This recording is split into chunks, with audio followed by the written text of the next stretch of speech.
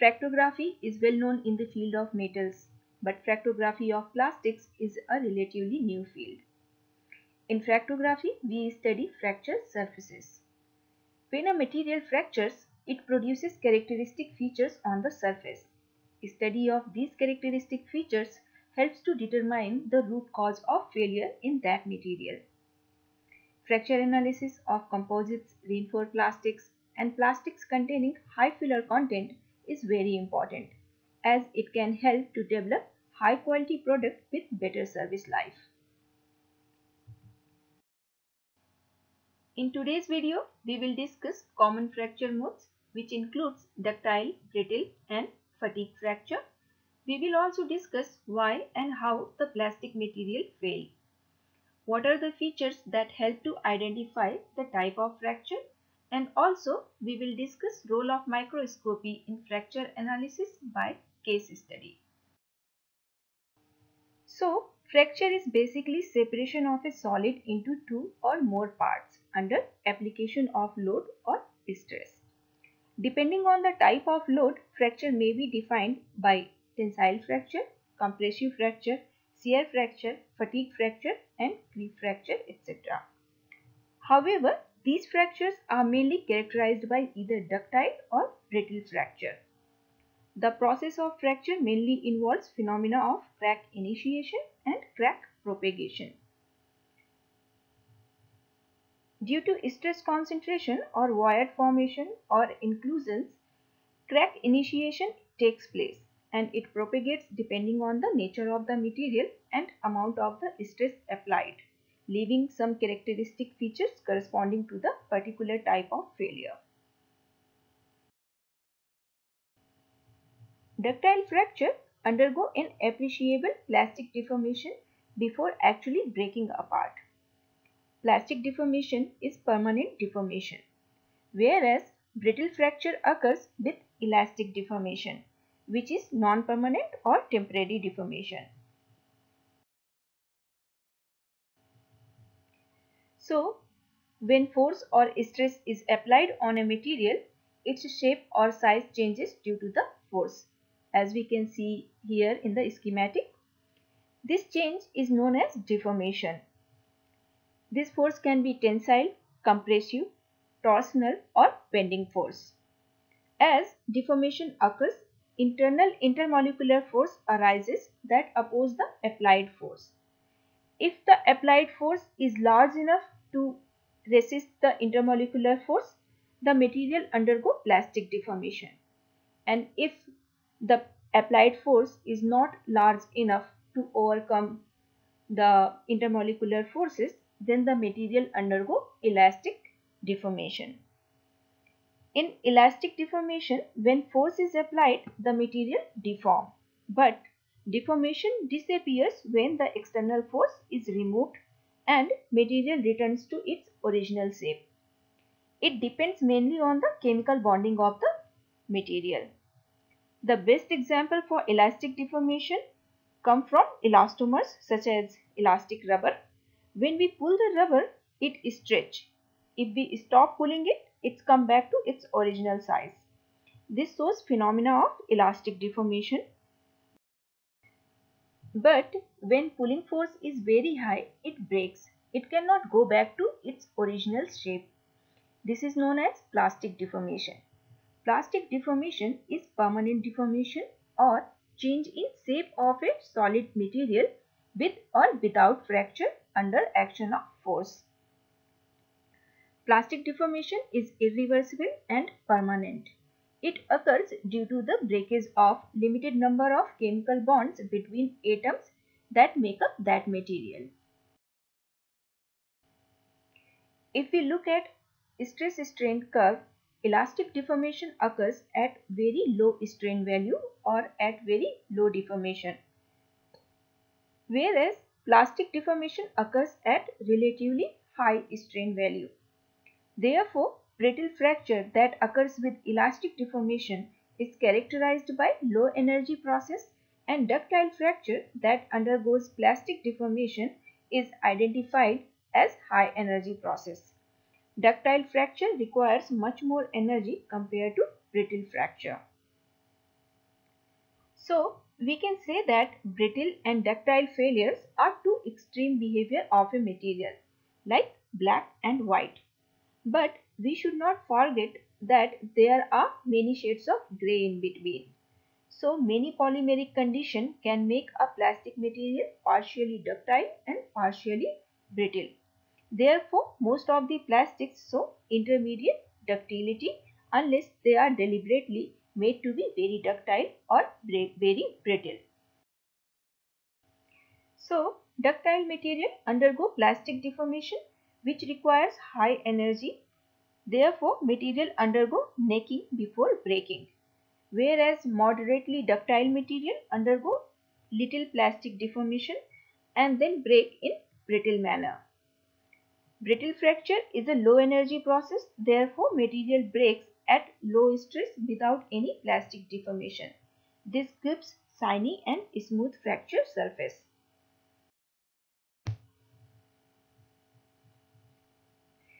Brittle fracture occurs in two stages. First, initiation of crack, and second, rapid propagation of the crack, leading to complete fracture in catastrophic manner. A brittle crack often starts at a pre-existing defect such as void or inclusion. A crack can also initiate in a defect-free material in a region of high stress concentration such as at the edge of the drilled hole or notch. Brittle fracture involves the sudden failure of material by rapid crack growth immediately after crack initiation. Therefore, brittle fracture is also called as fast fracture.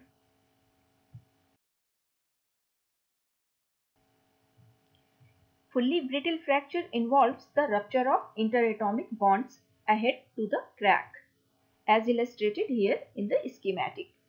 This produces a fracture surface that is called the cleavage fracture. A cleavage crack grows between the atomic planes along a specific crystallographic direction that has the lowest atomic bond length. Brittle fracture is the worst type of failure because it is fast and shows no visible sign of damage or prior warning that the material will break. Brittle fracture can normally be identified by smoothness of the failed surface. The main reason of brittle fracture is stress concentration that is present in the structure of molded or manufactured product. Discontinuities that develop during molding or service can also initiate brittle fracture. The discontinuities can be in the form of notch, corner, holes, laps, folds, large inclusions, cracks, etc. All these leads to brittle failure.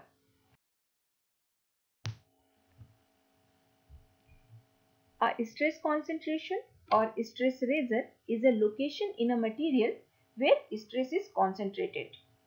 A material is stronger when force is evenly distributed over its area. So, a reduction in area, for example, caused by crack, results in localized increase in stress. So, stress concentration is area in a material or sample where force is not evenly distributed and accumulates there. When force in that area becomes much larger than what material can withstand, it starts to crack. Stress concentration is the major factor that contributes to brittle fracture. Brittle fracture occurs due to the overloading. There is another type of brittle fracture that arises due to the cyclic loading or cyclic force. This is known as fatigue fracture. Fatigue fracture occurs due to alternating or cycling loading. These fractures occur only after a considerable period of service. A fatigue fracture can be easily recognized from the appearance of a smooth and polished surface that corresponds to slow growth of crack. During the crack propagation step, characteristic pattern of concentric rings spread over the smooth region of fractured surface. These concentric rings are known as beach marks or striation. Beach marks or striations are lines or curves radiating outward from the point of initiation of the failure. So, brittle fracture surface mainly show flat and shiny surface, chevron and hackle pattern. Fatigue brittle fracture show striation. These features are not visible from naked eye, therefore requires optical and electron microscopy. When we look at a flat surface of a pipe or a plate that broke in a brittle manner, V-shaped chevron making pattern can be seen. V-shaped chevron patterns are basically zigzag pattern of crack growth. Cracks usually grow in direction opposite to the orientation of chevron marks. So, chevron marks indicates about direction of crack initiation and direction of crack propagation. Similarly, these feather-like features, which is also known as hackles, is also characteristic of brittle fracture. Depending on the amount of force applied to the specimen, the rate of crack propagation can be more or less elevated. In case of very high propagation rate, the fracture surface pattern is more complex and a feather-like hackle pattern form. Similarly, formation of river pattern also indicates about the brittle fracture. Fatigue type of brittle fracture can be recognized from the appearance of three distinct features. First, shiny flat initiation area. Second, flat dull smooth area surrounding the shiny region that shows a slight change in surface texture. It is a transition zone from slow to fast crack growth. And third is striation. This area is directly related to the type of loading and applied stress on the specimen. Due to cyclic load, beach marks appears radiating outward from the point of initiation of the failure. Like brittle fracture, ductile fracture also appears with distinct features that can be identified easily. The classic example of ductile fracture is a tensile specimen. Ductile fracture provides some warning before failing. Usually the material undergo necking before breaking. The sample starts to fracture due to formation of microvoids in the necked region. These microvoids grow in size and begin to join together to produce an internal crack. The final separation of cross-section occurs by shear rupture. The fracture has a typical characteristic of cup and cone or fibrous dull appearance. After the necking down, the final rupture produces shear lip which forms the wall of the cup. These cup-like depressions at microscopic levels are known as dimples. The dimples form when the microvoids torn apart during the rupture process. Under tensile fracture, dimples are either round or oval depending on the ductility of the material. So, ductile fracture surface mainly produces dull fibrous morphology, dimples on the surface, cup and cone shape. One such example of cup and cone ductile fracture can be seen in case of carbon fiber reinforced epoxy composite, where high magnification SEM images of fractured surface of carbon fiber shows formation of cup and cone. That indicates that the composite fractured in ductile manner.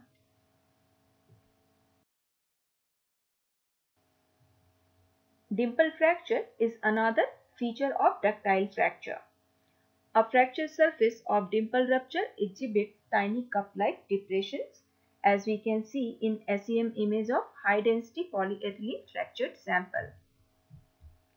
Similarly, fibrous dull appearance of tensile fractured specimen of polyethylene also indicates ductile type of fracture. Polyethylene is a ductile material and requires high energy to break the specimen. Therefore, SEM image of polyethylene specimen shows fibrous morphology due to stretching of material and indicating that material failed in ductile manner.